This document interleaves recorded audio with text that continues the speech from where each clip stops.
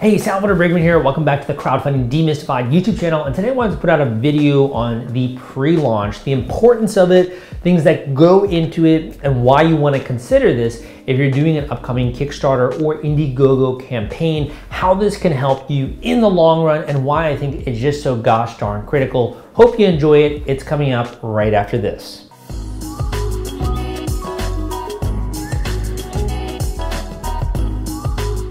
Okay, so I've been talking about the pre-launch for a while, and I documented this in my book, The Kickstarter Launch Formula. It's something that I've heavily and extensively researched, and something that I swear by, because not only is it important in terms of getting funding initially with traction on Kickstarter or Indiegogo, but it's also critical for a lot of the other things that I'm going to be mentioning on today's video. So if you've never come to my videos before, my name is Salvador Briggman. I put out a lot of content on things like e-commerce, equity crowdfunding, rewards-based crowdfunding, occasionally donation-based stuff. And really, this is like a labor of love for me that I've been doing since 2012. It's one of the things that I enjoy doing most, is teaching and sharing ththings and knowledge and that kind of stuff. I also do other things as well, like coaching, etc., helping with clients. But today I really want to focus in on this concept of a pre-launch. And let's first get into why this is important for you, why you should even consider it, and why is it worth your time. So when you're looking to do a Kickstarter Indiegogo campaign, there are a few reasons maybe behind that. Maybe you want to get funding, maybe you want to get traction, maybe you want to discover product market fit, you might want to get some solidity on pricing, maybe you want to speed up the process to actually launch a product, maybe you want to connect with key partners when they see you've had a really successful campaign. There are a lot of reasons why you might be looking to do a Kickstarter or an Indiegogo campaign. But I tell you, one of the most common ones is that everyone wants success right out of the gate, right? No one wants to have slow levels of success. Maybe if you're in a creative category, or this is more of a hobby for you, right? Or you're just trying to like do the first small campaign and you're okay with that, great. But a lot of my students and a lot of my clients are really trying to swing for the fences. Like they want a big, major campaign. The kinds of campaigns that I document on my podcast, the Crowdfunding Demystified podcast, which I publish here a version of on YouTube. And I also publish a more extensive version on Spotify and also on iTunes, crowdcrux.com/iTunes, I believe it is. So you can go and check it out there. But when it comes to this, one of the most important things is to have a really strong start right out of the gate, right? And the reason why is that when you have a strong start, not only does that create instant social proof, and I can talk about that in just a second, but also it allows you to trend really well in the algorithm on Kickstarter, and also the GoGo Factor algorithm on Indiegogo. So basically, it accomplishes two things, right? But it also does a lot more, which you may not even be aware of. So first I'm gonna cover these two, and then I'm gonna kind of get into some of the other things you might not be aware of. So first one, most obvious. How do you get strangers backing your Kickstarter campaign, right? It's very rare that someone will buy a book. They go to a bookstore, right? They're looking through and they're browsing different books in Barnes & Noble, or looking on their Kindle, and they buy a book with no reviews. Or they buy a book where it doesn't have any kind of accolades, it's not recommended by anyone, it doesn't even look super great, right?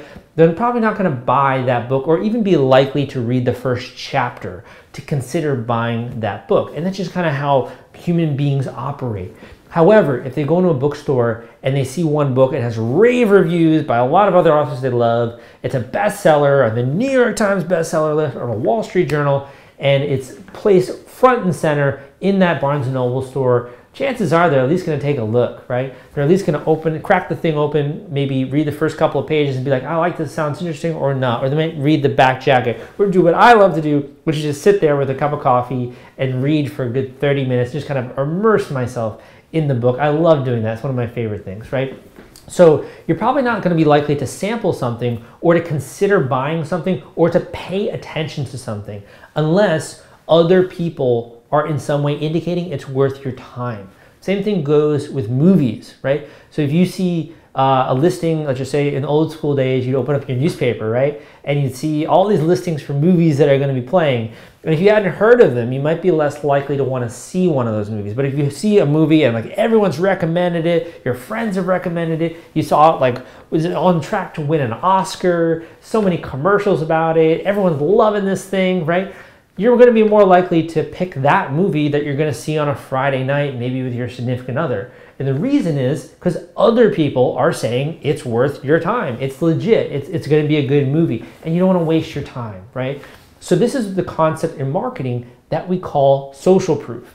Social proof is when people come to a Kickstarter page or an Indiegogo page, and because of the funding that's already there, or because of the marketing in the way of the comment section, because other people have already backed it, they are more likely to watch the video, click play, and at least allow themselves to experience the marketing, which is to watch the video. Or they're going to take a little bit of time to scroll down the page and actually look at, what is this product? Like, what's all the hype about, right? They start to get curious. That's the emotion we use to describe it. They start to get curious.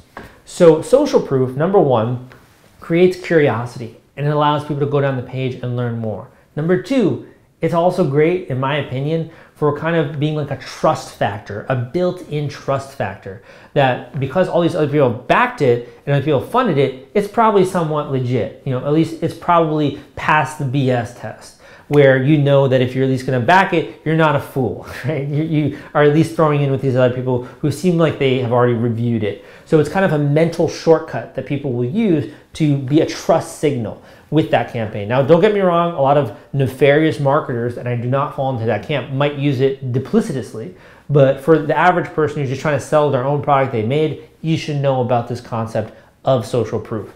So it does that. That's one of the most important things, because it allows then new strangers who are coming and checking out the campaign, maybe from Kickstarter or from your advertising or from your social media marketing, to make a quick decision that, yeah, I want to be a part of this, I want to back it, I want to at least watch the video. Without it, they might not, and they're likely not to. If they come to the page and there's zero, the big goose egg, right? They're probably not going to be willing to watch the video or spend time even on the page very much. The other thing that I mentioned is ranking well on Kickstarter, Indiegogo. Now, these algorithms that they use are proprietary, similar to like Amazon or Google or Facebook. They're never actually going to tell you what comprises these different algorithms, because if they did, marketers like myself would use it and, you know, do amazing things. It's like just like one of those things. It's a trade secret. It's proprietary knowledge. What I can tell you is that I've witnessed a lot of campaigns be successful, and I've worked with a lot of campaigns, I've coached a lot of campaigns, and these are my personal takeaways and thoughts as it relates to the algorithm. So the first thing is that it's not about how much funding you get over a long duration. It's about how much rush of funding you get in a short period of time. And this is called the velocity of pledges, the velocity of pledges. And there are different places documented where Kickstarter and Indiegogo both indicate that this is part of their algorithm. There are other components as well, things that go beyond what an average person would know without knowing inner workings of the company. However, I suspect other things. For example, if you are a project we love, if you have a very high conversion rate on the page, if you have a lot of people who check out and click it and then back it, probably also going to be factoring in to the algorithm. But the main one is velocity of pledges as it relates to the pre-launch. Why is that important? Here's why. Velocity of pledges is all about how much funding are you getting in a small period of time, the velocity, the speed at which they're coming in. So let's just say you raise $100,000, okay? And let's just say you have, I don't know, 500 backers, okay? Or we can even say like 1,000 backers if you want to make it that number. And that happens, we'll say, over the course of 60 days, that you get that amount of funding and that number of backers. Great, awesome. That's a certain level of velocity of pledges, and we'll say that's example A, okay? Example B is someone who raises the same amount, gets the same number of backers. However, instead of that happening over the course of 60 days, that happens over the course of 3 days. There's a higher velocity of pledges in that example. More people are coming in quickly, putting in money, backing it, recommending it, right? That is going to cause that project B to shoot up in the rankings on Kickstarter and Indiegogo and have a much higher degree of visibility on the platform. Now, the other thing is that, again, this is conjecture, but also my own understanding, my own studying. It also relates to the other projects that are currently running on Kickstarter and Indiegogo, right? So for example, if you have another project that's in your category and similar and has a higher velocity of pledges, chances are they're going to be more popular than you, at least in the ranking algorithm. But there are other factors which I can get into, like for example, you might be recommended on their project when after someone backs it. But that kind of goes beyond today's video. So pre-launch is great because it accomplishes those two things right out of the get-go, which is you get a rush of funding, right? And you also get that instant social proof. Now there are some other things, like I said, that you may or may not be aware of as a creator that I would love to take a second to share with you now. And also, if you haven't yet, go and check out my audiobook, The Kickstarter Launch Formula, where I document and go into a lot of the specifics here. Or you can reach out to me on my website, crowdcrux.com. Great place to go, because this is my podcast, all these other things. I got a lot of stuff going on. But that being said, let's get back to the point here. So when it comes to this, right? So you first of all, you have the first two reasons why you should be doing a pre-launch. What's sort of like a hidden thing that you may or may not be aware of?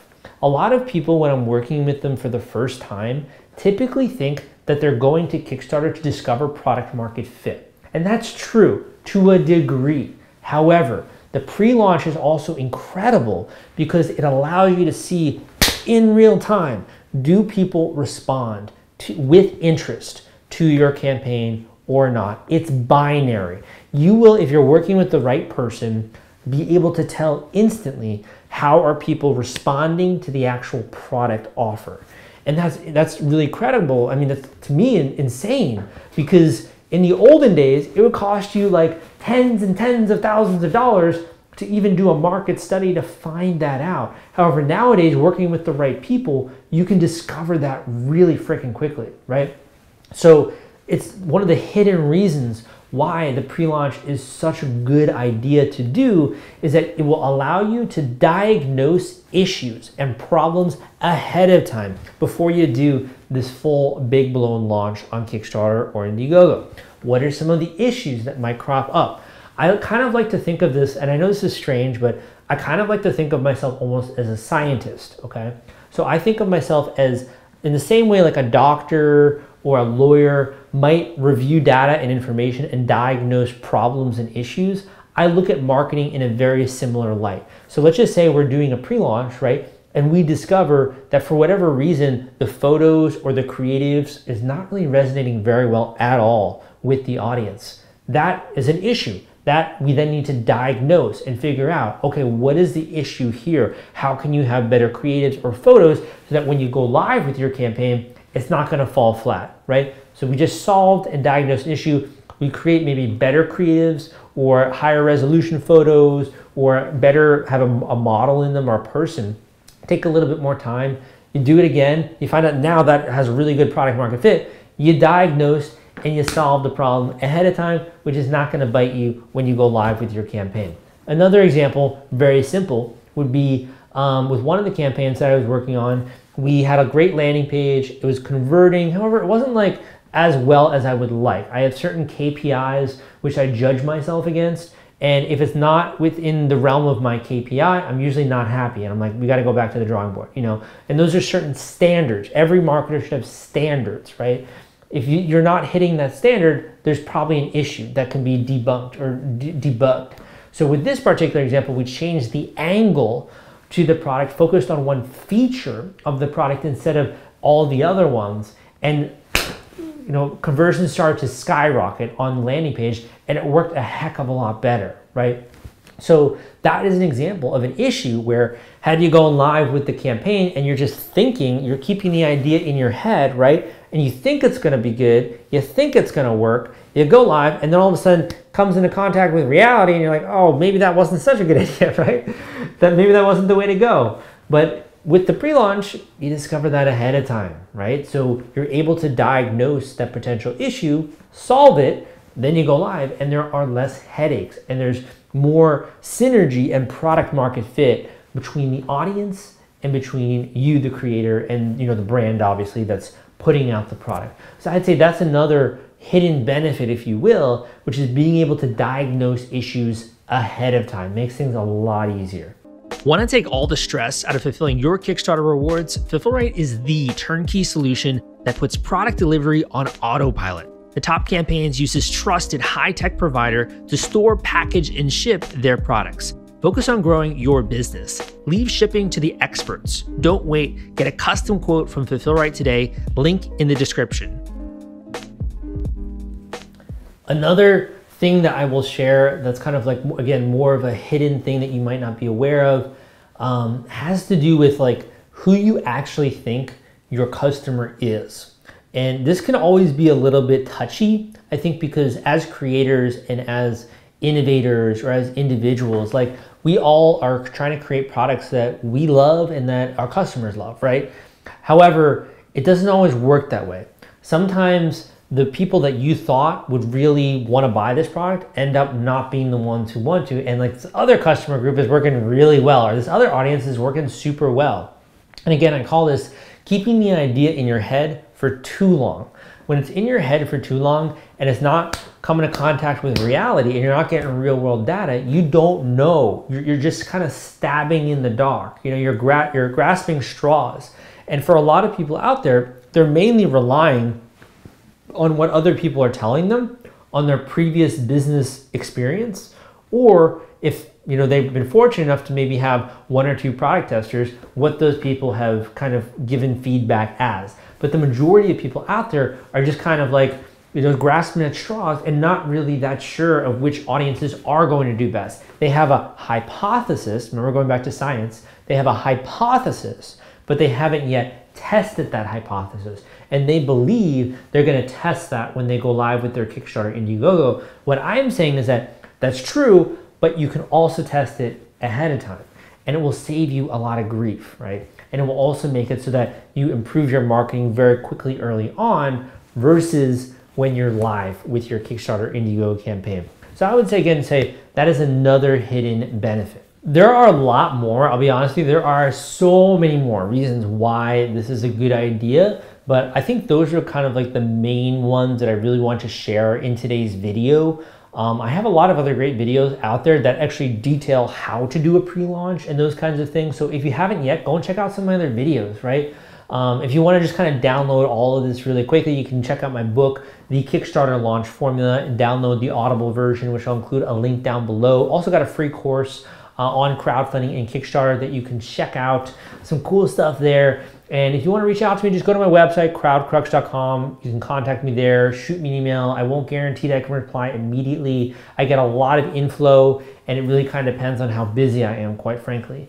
But I really do appreciate you, and I hope that this video has been useful for you, and that at least you start to think a little bit differently maybe about this phase and about why this is something you should be paying attention to before you go live with your campaign. So again, one of my favorite parts of doing this is being able to see success stories and have people on my show, my podcast, and these things. So if you end up being successful, you can always reach out to me. I'll consider having you on the show. Love to have audience success stories. I've had a lot of them over the years on the show. Would be awesome. But thank you so much for listening. Give me a thumbs up if you like this video so other people know who haven't yet had the chance to watch my content.